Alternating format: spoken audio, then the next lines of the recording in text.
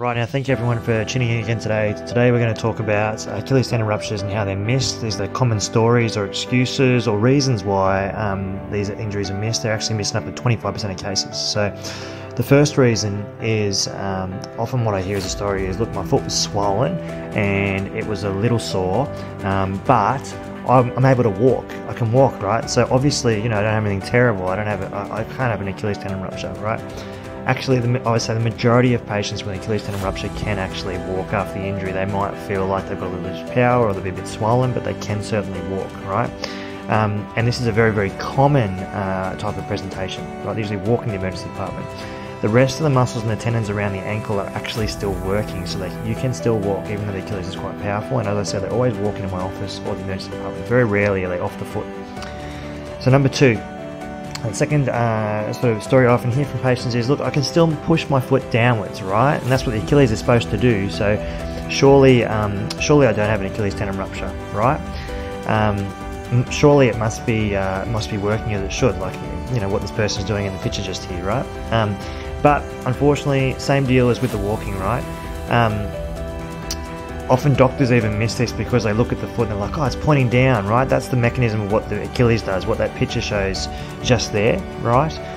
The unfortunate thing is there's a tendon that runs down the big toe side of the ankle around the back, which is known as the tibialis posterior tendon, right? And it's responsible for holding up your arch, but it also does that mechanism of the photo on the left there that we're pointing to.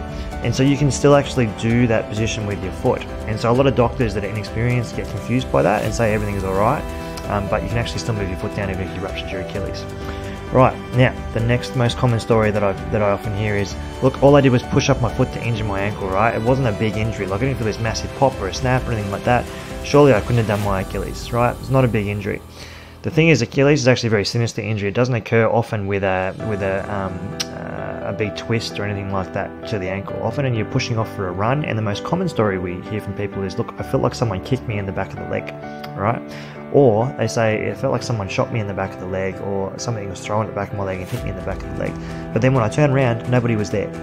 And so it's often not a massive injury, like often, from the sidelines, not easily picked. And so it's usually pretty innocuous, right?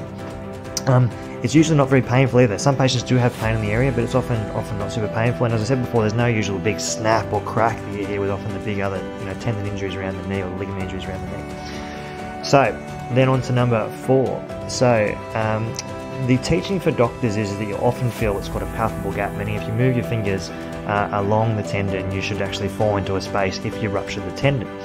And so often patients will get told, look, my doctor couldn't feel a gap in the tendon, so it must be okay. It's probably not a complete rupture, so there's no problem, right?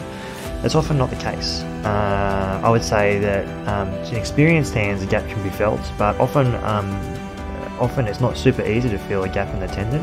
And so what this picture is sort of showing is you should have, like, if it was a clearly established gap, you'll have one side of the tendon torn, the other side of the tendon torn, and the yellow area is always the gapped area, and that's what the doctor should fall into. But that's often missed, right? So it's often not picked up. It's not very easy for the person looking at it. So essentially, in terms of your assessment, most people need to make sure that the Achilles looks the same, it feels the same, and it moves the same. And it's got to do all 3 of those things.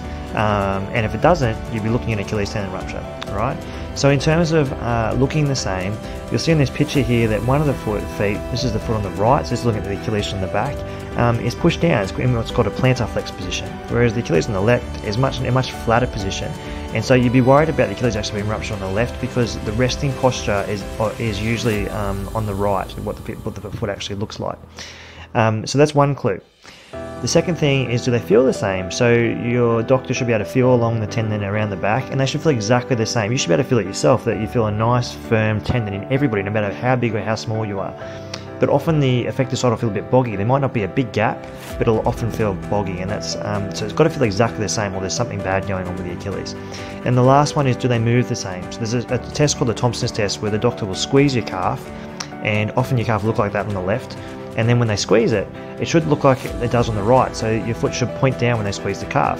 But often with a patient with an Achilles rupture, it won't move at all, or only move a little bit. And it's got to look the same on both sides, otherwise there's something going on. Now the 5th problem we have in terms of why an Achilles is often missed is due to ultrasounds, right? Achilles is what's called a a clinical test. You should be able to pick up your doctor just based on looking at your Achilles itself. No tests, no x-rays, ultrasounds, anything like that.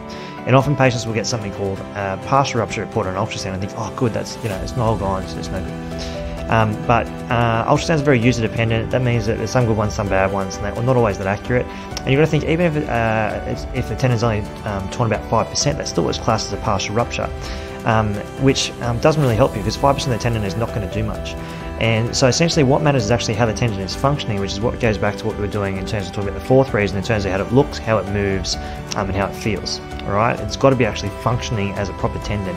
A partial rupture doesn't mean it's going to be okay. So key points from the talk today: you can still walk with an Achilles tendon rupture, right? So if you can walk, don't push it out of the way. You can still push your foot down with an Achilles tendon rupture, so that's not reassuring if you can do that.